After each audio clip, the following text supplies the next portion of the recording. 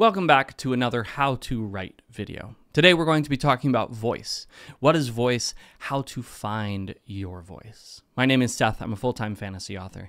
I am delighted that you are here. If you're new, welcome to my channel. And I hope you get a lot out of this video. If you do, share it with one of your writers' friends. That would mean the world to me. But let's jump right into today's topic. What is your voice as a writer? We hear the term voice thrown around a lot, but very few people actually define specifically what it is. The definition isn't hard, but because it's so wide and all-encompassing, it can sometimes be difficult to understand where it comes from or how it develops. Your voice as a writer is just all of the rhetorical phrases and sentence structures and adjectives that you typically use. It's the thing that makes your writing yours because it's a unique blend of your experiences and your proclivities all pushed into a style of communication. At the end of the day, that's what voice is, a style of communication, your style of communication. Now, sometimes when you're talking to an editor, they'll say, I feel like this character's voice is not well developed enough. And they're talking about exactly the same thing, just scaled down. The character's style of communication, which falls under the umbrella of your style of communication. One of the hallmarks of an experienced writer is that they have a distinct voice. And one of the ways that you can tell somebody is a newer writer is that they don't have a distinct voice. Part of the reason for that is comfort. Part of the reason for that is practice. You see, we develop our voice over time by writing. That's it. We just write a lot and we end up with a voice. The question is, are you ending up with the right voice? And this is actually a really important question to answer. Is the voice that you have developed right for you? Now, some people will argue that we don't get to decide our voice. Our voice naturally emerges from us and affixes itself to the page for the reader. But that's not actually true. Like a lot of writing mumbo jumbo, people who think about voice in sort of ethereal terms just aren't actually living in reality. You might say the same thing about handwriting. The way you write, the way you form letters is an expression of who you are. Yeah, kind of. But you can always improve your penmanship. You can always practice your letters.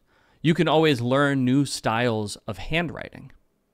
It's just a skill, and you can develop it alongside any other kind of skill. If you want to be great at kicking a ball, you have to kick a ball. And you don't just kick the ball, you pay attention to how you kick the ball. If you want to have good handwriting, you don't just write, you pay attention to how you write. If you want to have a good voice as an author, you pay attention to that voice. So let's talk about how to find your voice.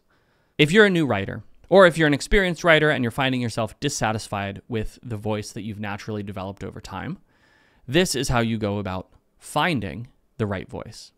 The first thing you do is you read a lot. And you don't just read in your specific genre, you read everything you can get your hands on. But you don't just read. It's not about volume of words read. It's about volume of words read that have been analyzed.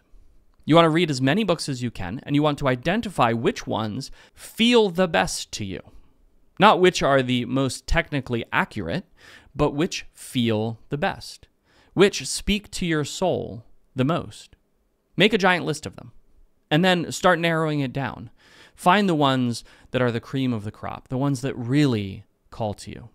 Once you've done that, you can start to go through and identify what it is in those stories that really call to you.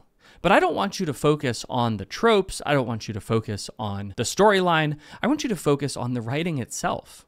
Look at sentence structure. Are you someone who likes pithy writing? Are you someone who likes verbose writing that's tight and expansive? Do you like a lot of description? Do you like dialogue that moves really, really quickly? Or do you like dialogue that's slow and meandering and takes its time? How do you feel about the the way characters are represented?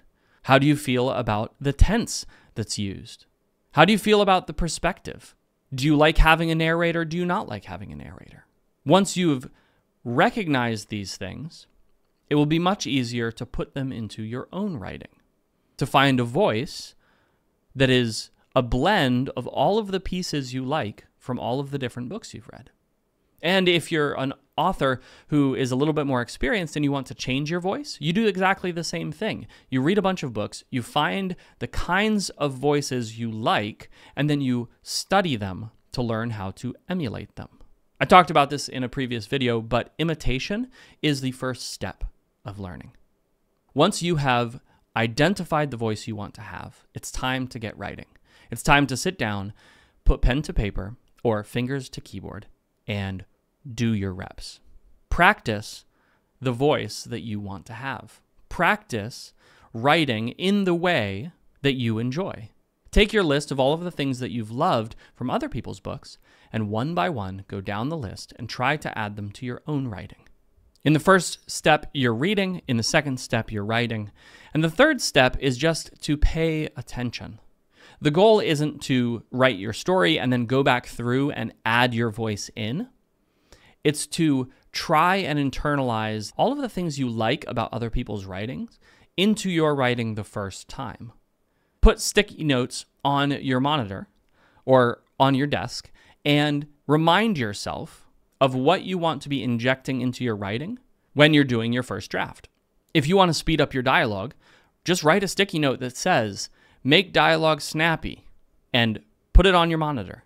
That way, when you are actually doing the writing, you'll see that and remember, oh, I've got to speed up my dialogue. Over time, speeding up your dialogue will just become habit.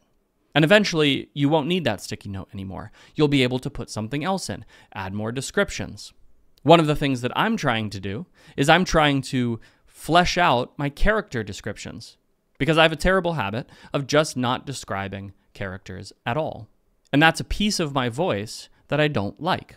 And so I want to improve and expand my voice by adding more character description in. At the end of the day, your voice is going to be a unique mix of all of the things you like, put together and expressed through story. Remember, voice is just a style of communication. It's not fixed.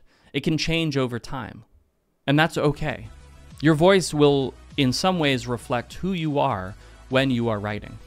But don't be afraid to work on it. Don't be afraid to fine-tune it. Don't be afraid to spend the time and polish it until it shines.